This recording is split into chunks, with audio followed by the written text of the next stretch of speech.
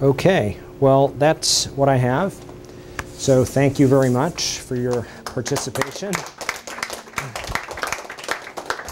And the only thing which I always tell people is that it's a huge amount of information that that's obvious. You probably actually retained a lot more than you think maybe you did. But the key is to use the information in order to make it part of your real life using images. And if you can try, as you look at the images in your clinical work, to think about why things look the way they do, whether it's an artifact or signal intensity or a contrast between two different images.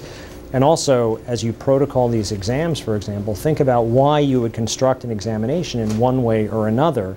That's the way you'll really, kind of solidify the information. So it's a matter of use it or lose it. And the only other thing I would say is feel free to contact me with any and all questions at any point.